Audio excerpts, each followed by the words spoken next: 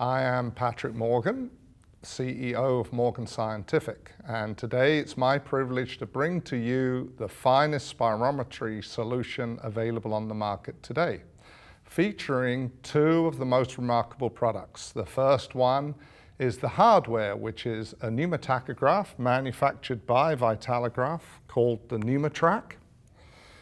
It is a Fleisch-style pneumotachograph with incredible accuracy and discrimination.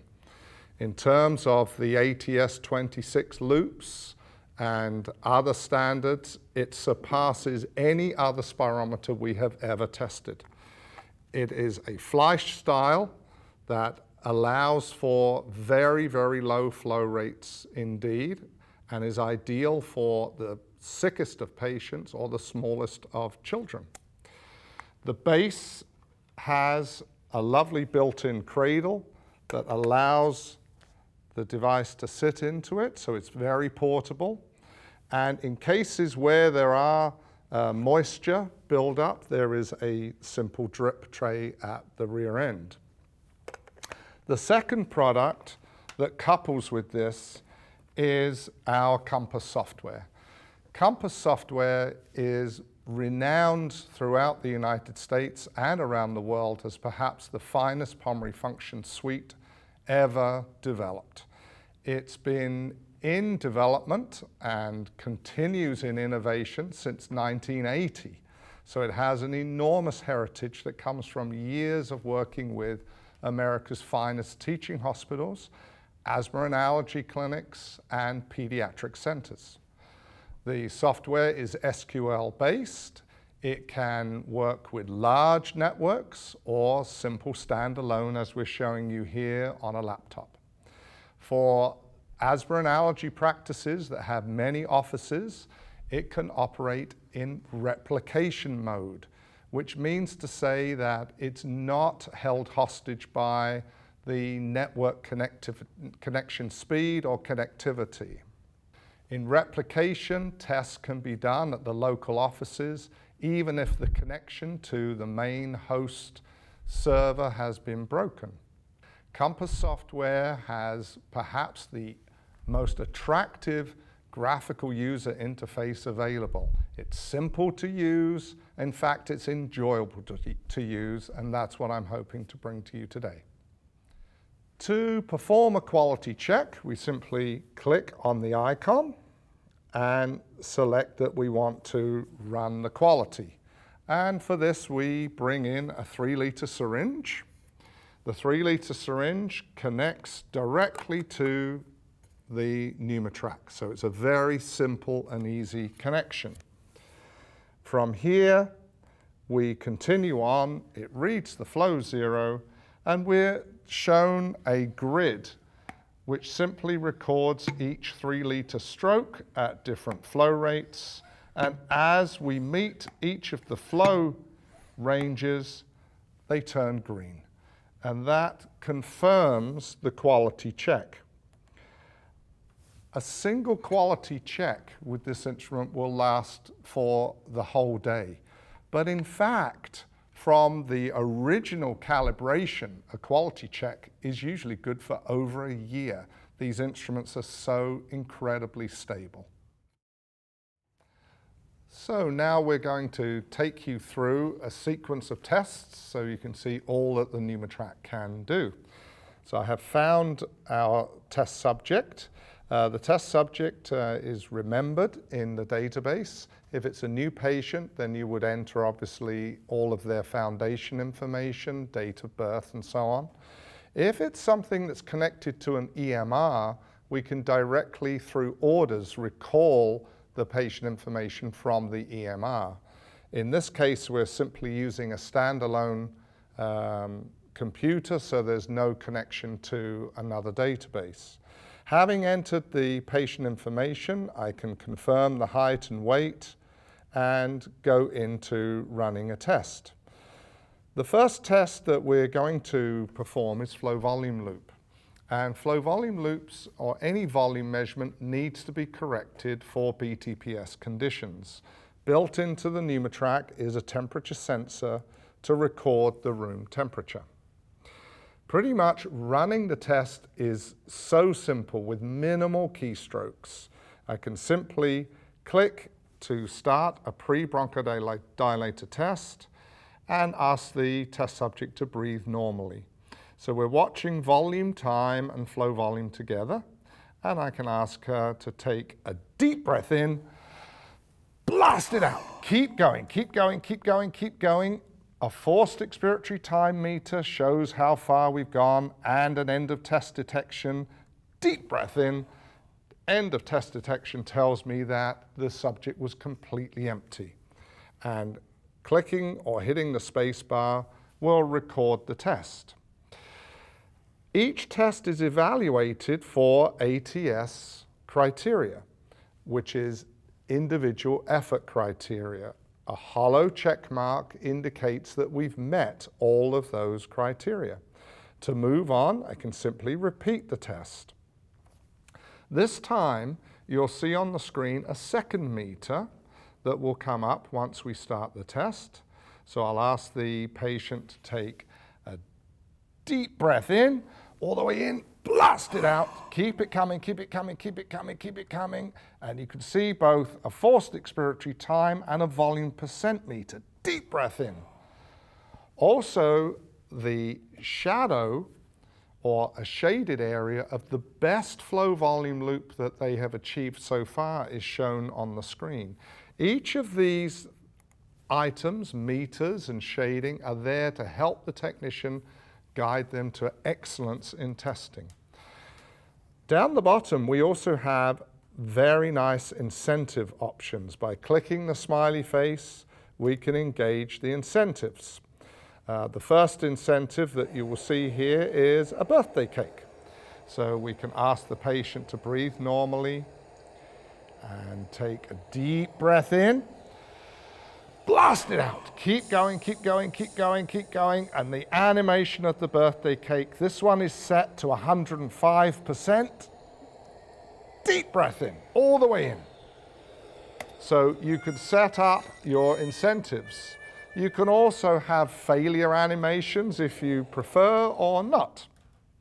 Other incentives include dragons, rocket ships, dandelions. We'll show the dragon animation, which is quite popular. Again, here, the animation loads, and the patient's just breathing away normally. You need to come off the mouthpiece there, Lindsay, just for a second. If they're breathing before the flow zero has been recorded, it alerted me. So on you go, thank you. And so here we have our dragon threatening the castle. And deep breath in, blast it out. Keep it coming, keep it coming, keep it coming, keep it coming, all the way out, nearly there, nearly there, nearly there, and deep breath in. And again, the animations are there to encourage. If there is anything that the software sees that is unusual or not meeting ATS criteria, it is presented to the technician so that you can see what was wrong and how to correct it. We've now completed 2 or more flow volume loops that meet both ATS criteria for effort and reproducibility. So a large check mark is presented so that we are clear that we've completed testing. A typical problem that occurs often in labs where technicians are distracted by phone calls and other things is that we've given our patient the bronchodilator and we go ahead and run a test. So here we are running the test. Deep breath in, all the way in, blast it out. Keep pushing, keep pushing, keep pushing, keep pushing, keep pushing. Nearly there, and deep breath in. And only now do I realize, oh my goodness, we saved that as a pre-bronchodilator test and we want it to be post. So I can literally drag that effort down and place it into post. So we can correct that mistake. And then to continue testing in post, simply a P key will allow us to choose pre or post, or I can click on the little up arrow and I can choose pre-post or begin challenge. This software will allow challenge testing for methacholine, aridol, exercise, cold air, any challenge protocol that you may have. The Pneumotrac, for a lot of people, that is pretty much all they're going to be using it for flow volume loop, and we could end there. But just to show you some of its other capability, we can also do slow vital capacity tests. And here we just ask the patient to breathe away normally. And I'm wanting to capture here at least 3 or 4 resting tidal ventilations. They're all nice and reproducible, so I can say take a deep breath in, all the way in, and all the way out. Steadily out, out, out, out, out, out, out. And a very useful thing is the meter at the bottom of the screen that you can see turn green is indicating the percentage of this vital capacity compared to the best. So we would expect a slow vital capacity to be the same or greater than the forced vital capacity. If the technician wants to change the end tidal position for calculation of expiratory reserve and IC, they can do so. The unit can also do 2 measures of neuromuscular function. One is MVV, maximum voluntary ventilation, and the other is cough peak flow. We'll start with an MVV, and in this test we simply ask the patient to breathe deep and hard, so off you go. And we hit the space bar when they're doing so, and we try to get them to go to 12 seconds. I'm going to deliberately cut it short, just so that you can see that you can stop the test between 6 and 12, and it will extrapolate. So those patients that really run out of gas, so to speak, before the 12 seconds, we can still record an MVV. On the screen, we show the FEV1 times 35 and the FEV1 times 40 compared to the MVV. And in this case, even though I cut it short, her MVV is an excellent effort. So I could accept that and move on. The cough peak flow is becoming more and more popular. It's extremely popular in pediatric centers, but it's being adopted by adult centers now. What you're seeing is flow versus time, and I simply ask the patient to take a deep breath in and cough as hard as they can. Let them relax again and try it once more. Deep breath, cough. And you can see that it's extremely reproducible, and there are now predicted values that can be utilized for cough peak flow. Technicians can also engage a history icon here. We've got no history on this patient, but the history allows us to look at past tests. We can look at their past flow volume performance and see if they're matching what they've done previously. We can enter in notes. The notes can be pre-configured so that you're not typing the same notes over and over again. And also, the software allows us to enter manual data such as blood gases. We can interface with the non-in-wrist if your laboratory is used to doing 6-minute walks. That's a very elegant solution which automatically downloads the 6-minute walk data. At this stage, we've pretty much completed all that we need to do, and I can simply click on reports, and I can preview, print, or save the report as a PDF. The reports within ComPAS software are absolutely unlimited. They can be any mix of graphical presentation, numerical presentation that you and your colleagues want to have.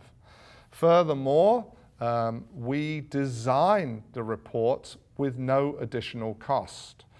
With ComPAS, we recognize that the thing that's changing constantly is software and software innovation. That's particularly true in our company. We have a large team. In fact, over a third of our staff are completely dedicated only to software innovation and testing. So updates are coming frequently, often very exciting updates, and we provide these to our customers. What we request is the customers pay us an annual software license.